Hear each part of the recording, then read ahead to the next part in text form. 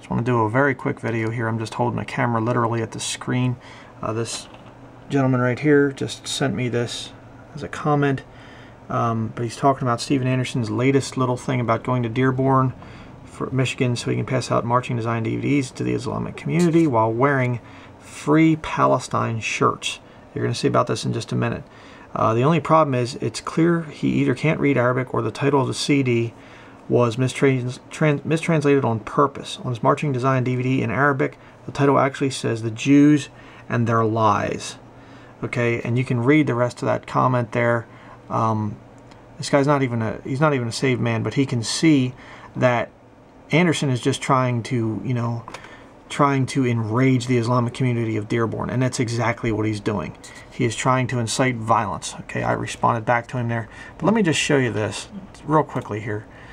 Here's this little Satanist making the Arabic version of Marching to Zion. We've got the film Marching to Zion. Okay, now you see right there this Arabic title. Now I want you to look at this. Here on Google Translate, we have Marching to Zion. That's what it looks like right there in Arabic. All right, now again, let's look at the title. All right, that's not the same thing. Now what happens if you go to Google Translate and you put in "The Jews and Their Lies"? Now look at that. You see it?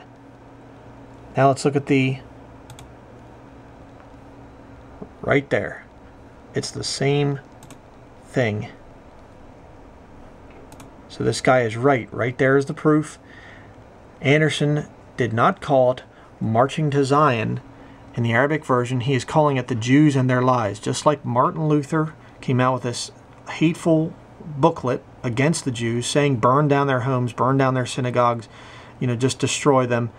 And here Anderson names it for the Arabic people the same thing that Martin Luther named it. This guy is he's so disgusting. And now listen to what he says here.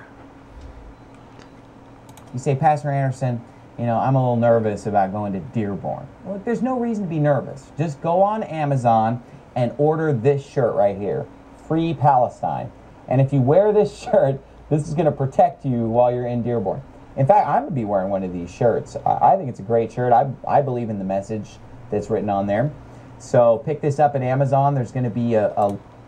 Okay, you see that? He is openly denying that the land of Israel there, the nation of Israel, is for the Jewish people.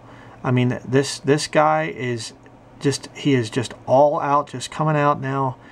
It's insanity. We need to get this stuff out there. If you are anywhere near Michigan, go down there and protest this guy or just get in his face. I mean, it's just disgusting.